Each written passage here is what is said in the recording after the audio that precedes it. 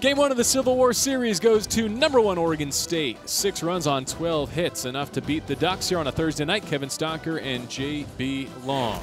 Offensively, it got started with Adley Rutschman, who had an unbelievable night at the plate. Led off the 4th inning with this solo jack.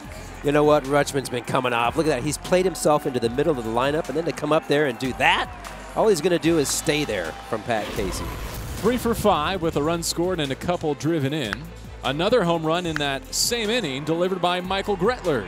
You know, Michael Gretler's impressed me more and more as I watch him over the last couple of weeks, defensively and offensively. Big-time clutch hitter. And then, of course, you get to Luke Heimlich, who just, yeah, I don't think he had his best stuff tonight, JB, but, you know, he had enough. You see this? This is a little breaking ball. The breaking ball, he had trouble with his command, but I think it's telling when you watch him after this highlight here. He walks off the mound after all these strikeouts, and you can see the look on his face.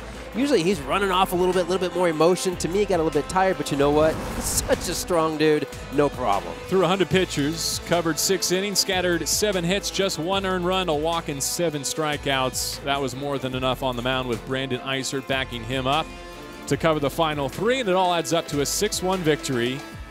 It is career victory number 999 for head coach Pat Casey, so he's got a chance for a milestone, and the Beavs can clinch the Pac-12 on Friday with a win.